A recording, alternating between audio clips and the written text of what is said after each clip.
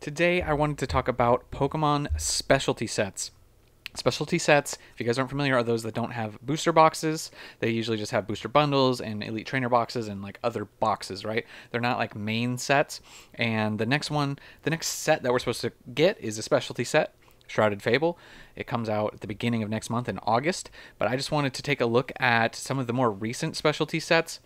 And obviously you guys can see right here we got Paldean Fates, and I just wanted to touch on a few products. This set kind of really surprised me, I'm going to be honest. And we're going to talk about another specialty set, and in the last video I talked about 151, so that's what kind of got me thinking more about specialty sets. So this is probably the biggest surprise specialty set from Scarlet and Violet era so far to me. That's just my opinion, because 151 obviously is the king of the specialty set so far from this era. But I just wanted to touch on, like, some people, there's also a debate, like, you shouldn't collect specialty sets sealed. And I don't usually as a rule, but I do kind of like the booster bundles. I do think that they are a little bit undervalued now. I think that long term these booster bundles are going to do really well, because a lot of people just go elite trainer boxes, and I actually really like the booster bundles. So right now Paldean Fates booster bundles are up to 33 bucks, with one selling at 40, which is crazy.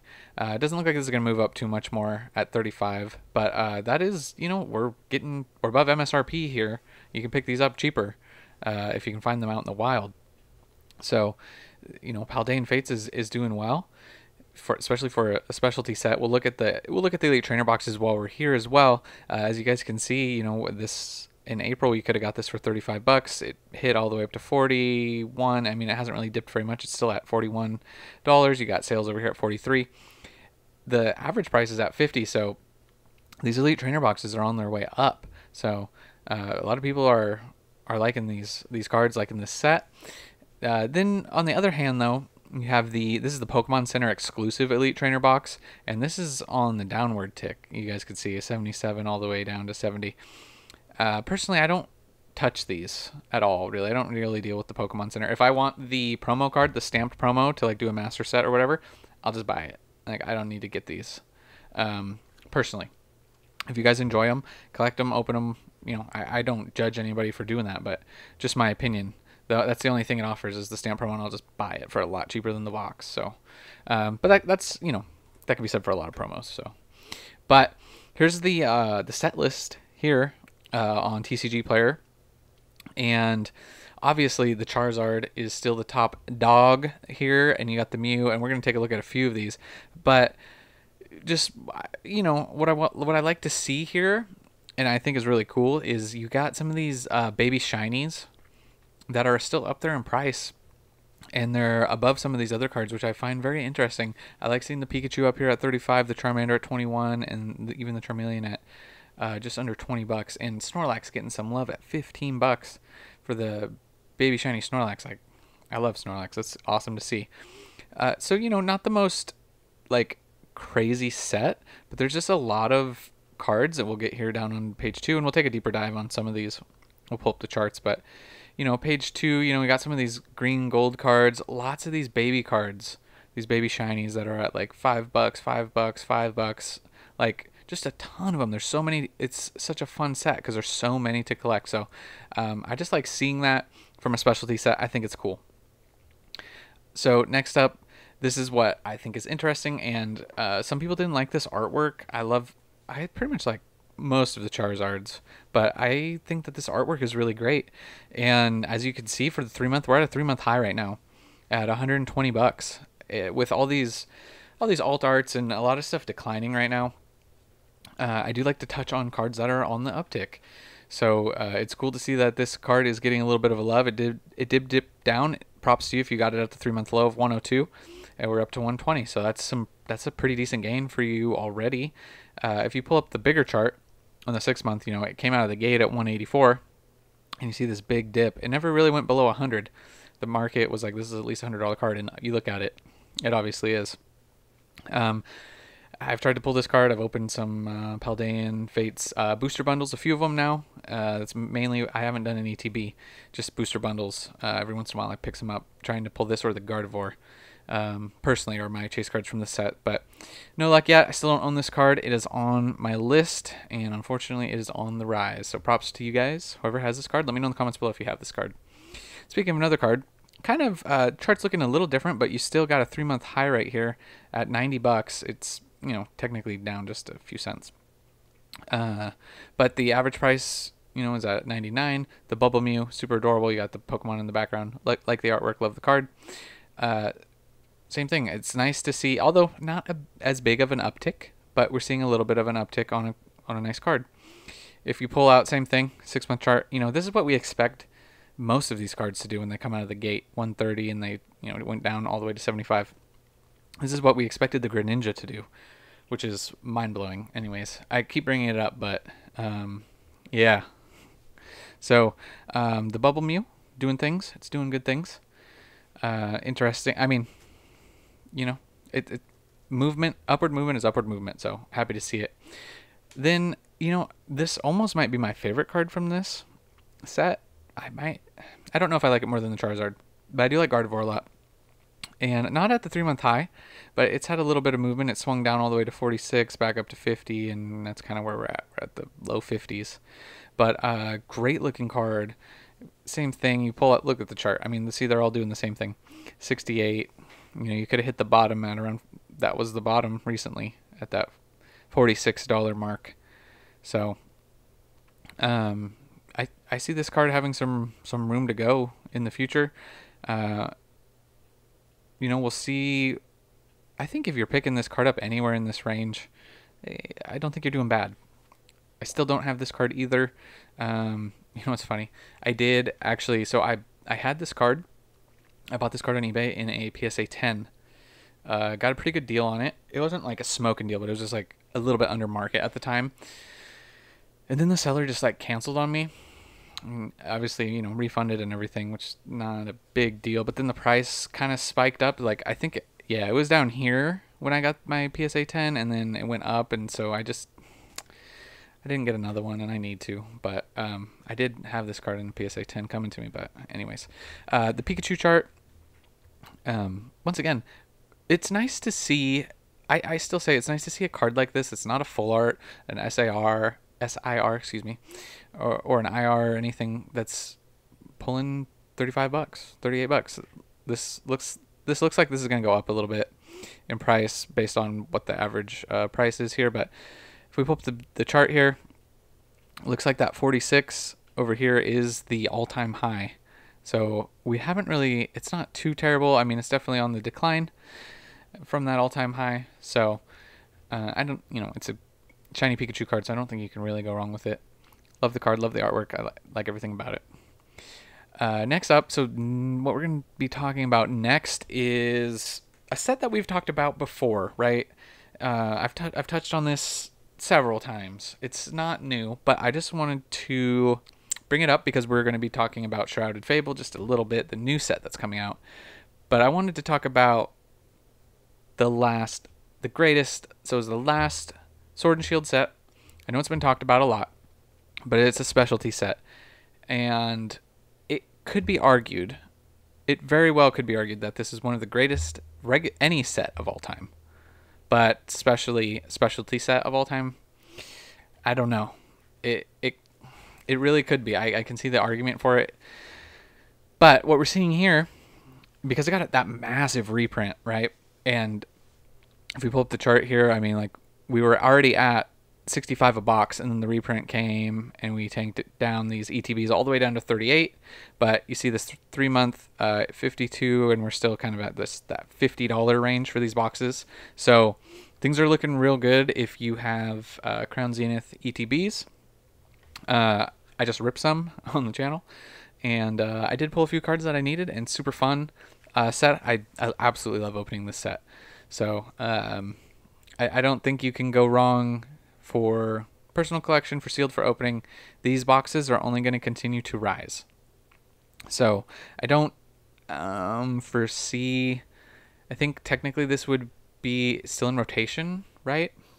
I think so. This could still get reprinted, but I don't see them going back to Sword and Shield. I really don't at this point. I don't know why it would get reprinted again, but it is possible, right? If you look at the, so this is where I really don't like TCG Player for doing this, and it's one of my biggest gripes. But this is like the normal set, so the Galarian Gallery, which is the part that everybody wants, and like also the trainer galleries from the other sets, they're not included in here. But we'll take a gander here real quick. Just there's kind of, honestly, out of this, there's only one card that stands out to me, and it's this Pikachu. Everything else, like, you know, you got a $4 Zard here and another, you know, nothing really, right? It's pretty lackluster. We'll look at this Pikachu real quick, though. We'll pull up the chart on it, and you just take a gander, because this card is stunning. This card is amazing with everything that's going on, all the Pokemon in the background. It's just chef's kiss, right? Amazing card. And it's very affordable for such a nice card. On the 3-month high, we just hit $12 and we're back down to around 10. We pull up a little bit bigger chart, we'll go 1 year on it. Not at the all-time high by any means, $14, but still quite a bit of run up from $7. So we're on a downturn. Don't know how far down this is going to go, but you know, this is showing up that this is the secret rare from the main set. That, anyways, yeah, only card worth it from there. Now this is the Galarian Gallery. If you guys aren't familiar, these are the cards that you're going to want to get from Crown Zenith. This is why this set is so good. Obviously you got the 4 golds of the legendaries with the Giratina. We'll jump into some of these, but you got evolutions here. You got the 3 legendary dogs. You got Deoxys. You got a nice Darkrai. I mean, it's all of these are really great. You got the legendary birds, right? These are still very affordable. So just a really powerful specialty set is kind of the point I was trying to touch on. This is probably the most powerful specialty set, and then you had Paldean Fates, which was surprisingly doing really well. It's not Crown Zenith level, right? But you know, I just wanted to talk about these specialty sets, and I do want to talk about the Giratina. I do not have this Giratina yet. I have the Lost Origin Giratina in a 10. Don't have this yet. I need them to be a set, right?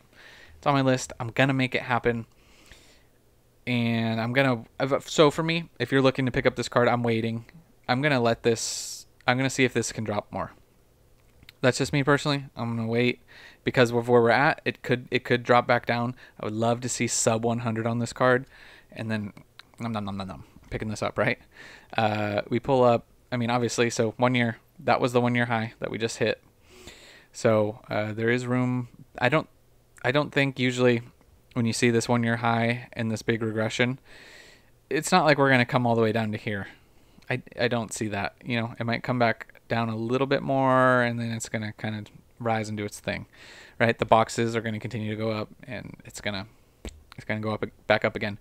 But this next bottom is kind of where I'm looking at getting an entry point personally. Same thing here for the Arceus. You know, it had touched 100 almost, right? And now we're down. You pull up the 1 year, same thing, right? This was the 1 year high. So very similar, great looking cards. You know, if we want to, I think if we pull up a few of these other charts real quick, I wasn't going to touch on these, but we'll just touch on them real quick. I mean, you see the Leafeon, it's doing the same thing. Okay. Beautiful looking card, by the way. The Glaceon just pulled this, but see, I think we touched on this and the other day, but 43, and now it's on the rise again. So this is what I was talking about. This is an example of that Giratina, of kind of a lot of the times what happens. You know, you were down here, you climb up, you drop down, you hit a new bottom, but this bottom's a lot higher than this bottom, and then you start to see another climb. So this is very common, and so it can vary, and that's why so much of it is speculative. But this is just something for you guys to look out for. I don't want you guys to be caught off guard, but so I like showing you, like, this is a great example. I'm glad I pulled this up, right? But that segues into the end of the video, okay, which is what I just wanted to talk about. I wanted to talk about Shrouded Fable, because we're getting this, I believe the release date is August 2nd, but we should start seeing pre-release stuff, I think. Pre-release stuff end of this month. I'm not sure how it works out, but we have, I mean, we'll take a look at, we'll pull up a few of these, and I'll tell you what I'm eyeing personally. You got the regular Elite Trainer boxes here. You can see people were paying 52 out the gate. Now we're down to sub 40 on the Elite Trainer boxes. Not the biggest fan of the color palette personally, but I'll tell you what I am excited about. And it's these two boxes right here. Now, I don't have these pre-ordered, as you can see what happened. They came out at $64, and now I'm just going to wait. I'm going to try and pick these up in the wild. This is going to be my first, like at a Walmart or a Target or something. I've talked about it before. Go back if you want to see my other videos. The Kingdra, the promo card is amazing. So I'm going to be picking up at least one of these to open, and hopefully multiples, at least one minimum, but hopefully multiple more to keep sealed. Same thing with the Greninja, and you can actually see it on this one. I don't know why they're doing that with the photos, but same thing. People were pre-ordering at 65. We're down to the 30s for this box. So you should be able to pick this up for, hopefully a lot cheaper once this actually comes out. But the Greninja promo card, especially on the coattails of what the Twilight Greninja is doing, I obviously this art, well, I shouldn't say obviously. I think this artwork is better personally, but it's a promo, so it's going to be worth a lot less. And yeah, so these are what I'm looking at. I'll probably open an ETB, maybe a booster bundle. You see them here, right? So these are the products that we're going to have for this set immediately. We got mini tins. You can get a mini tin display. We got the three pack blisters. Just your standard stuff. There's also might pick up this promo too, the King Gambit box there. Might as well get all three of them, right? And then what else do we got? Oh yeah, so these are box set 6 of, and you can get a case. You can get a case of ETBs. Anyways, you guys have had enough. That is specialty sets. And I'm sorry that this video went a little long. I like to talk about Pokemon cards. I'm sorry. I'm not really sorry. But leave a comment below.